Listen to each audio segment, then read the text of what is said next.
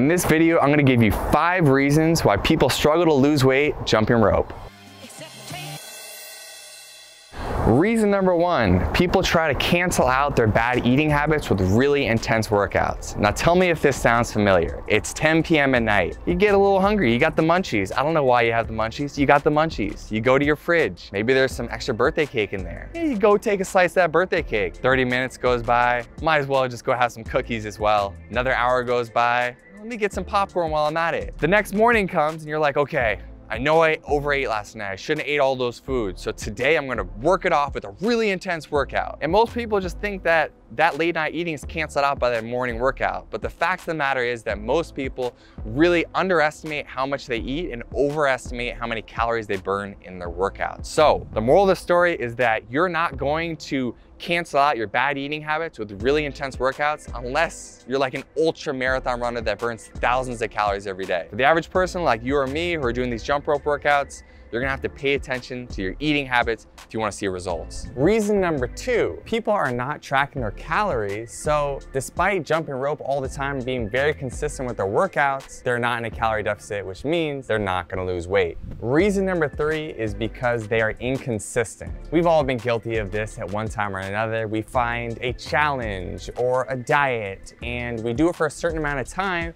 And for some reason, we come up with this story in our minds that if we just complete this challenge or this diet or this reset, then we're gonna be able to sustain these results.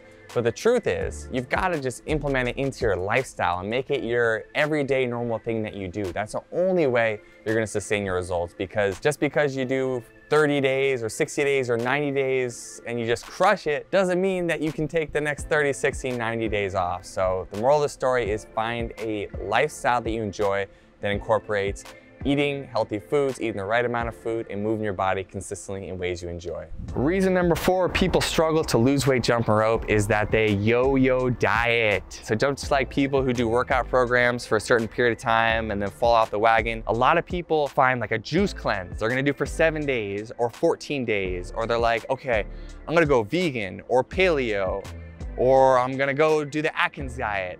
And they do a diet for a period of time and they may even see results with that diet, but then they stop doing it. Whatever weight loss they had ends up coming back and then they have to diet again. So our recommendation is not to try to find these specific diets to do and then get off of and then get back on.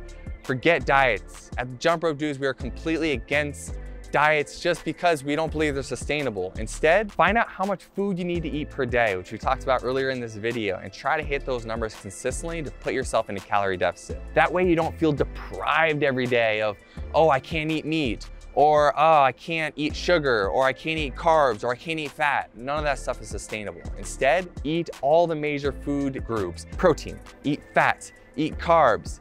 Just make sure that when you eat all these types of foods, you're eating the right amount for your body, so you're in a calorie deficit and you lose weight. The biggest reason why people don't lose weight jumping rope is because they don't believe that it's possible for them. So this is all mental, emotional, spiritual. Whatever you believe you deserve, you're going to have in your life.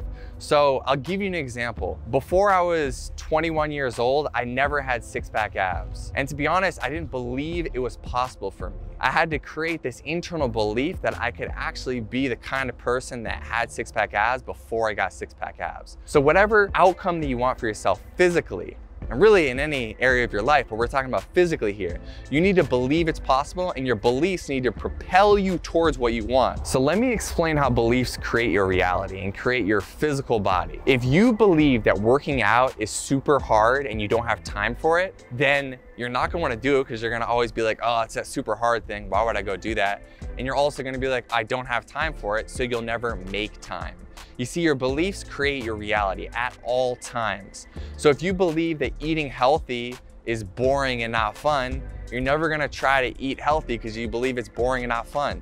You see, we don't go towards boring things. We go towards fun things. And so you have to adjust your internal belief structures to push you towards what you want. You have to change your beliefs so you believe that it's possible for you to get to your dream weight. You have to believe that working out is fun. You have to believe you have enough time to work out.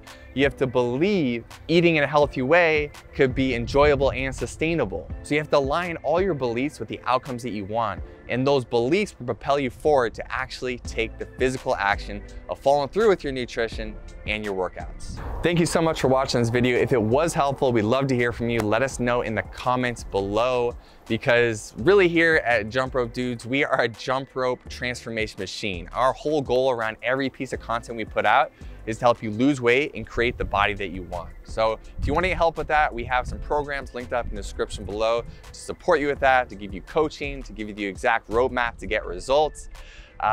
You know, at this channel, we have tons of free resources, so dig in. And thanks so much for watching again. Subscribe to the YouTube channel if you haven't already. And as always, do the thing.